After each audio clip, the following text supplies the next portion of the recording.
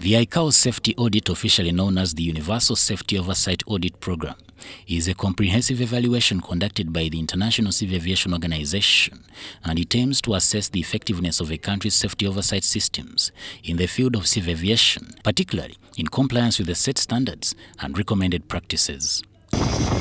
Uganda's audit results signal an overall improvement in aviation safety performance, surpassing both the regional Eastern and Southern Africa average of 55.66% and the global average of 67.68%. While the CMA is a full safety oversight audit, that Uganda has scored 72% in such a comprehensive audit is highly commendable. Prior to this, the other most recent audit conducted by Icao on Uganda was the Universal Security Audit Program, in which the country scored 81.8%. That was in 2017. And that was way above then the global average of 72%.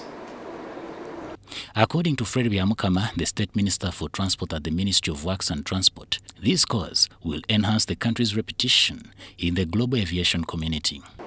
This is a reassurance that with the effort civil aviation has put in, we are going to see more passengers passing through Entebbe Airport. And once they pass through Entebbe Airport, this means revenue collection to the government.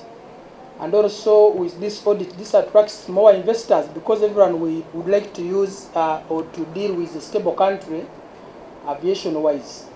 Of particular note is Uganda's avoidance of any significant safety concern registration, a critical factor in preserving international confidence in the country's airspace. Aviation is all about observance of safety, security, and certification and the facilitation guidelines. And that's the work we do from morning to evening, every day, for the end of the month. The audit team commended the regulator, the Uganda Civil Aviation Authority, for its commendable efforts in certifying Entebbe International Airport and recertifying the national carrier, Uganda Airlines. Relatedly, the Uganda Civil Aviation Authority also revealed that the country's aviation industry is experiencing a resurgence in international passenger traffic. August 2023 witnessed Entebbe International Airport recording 93,560 arriving passengers and 97,947 departing passengers.